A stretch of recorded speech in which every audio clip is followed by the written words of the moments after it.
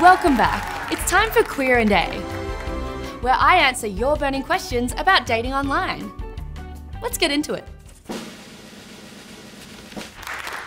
Goran from Melbourne writes, I was chatting to a guy online.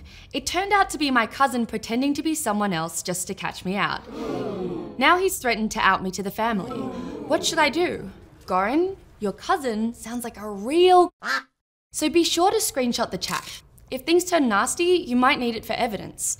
Also, report him to the app, block him, and if anyone threatens to share intimate images, report them to eSafety. All right, next question.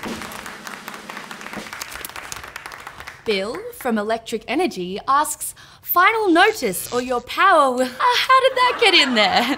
Moving on.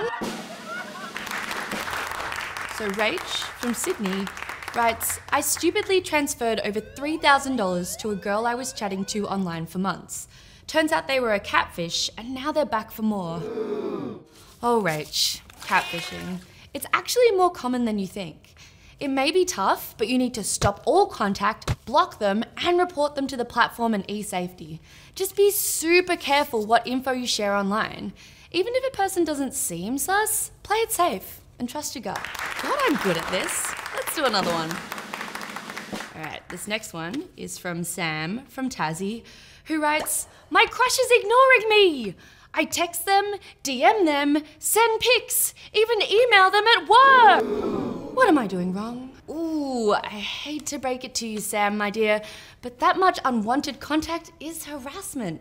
It could even be bordering on cyberstalking. Definitely not cool. You need to step back and realize they're just not interested. Wow, I could do this all day.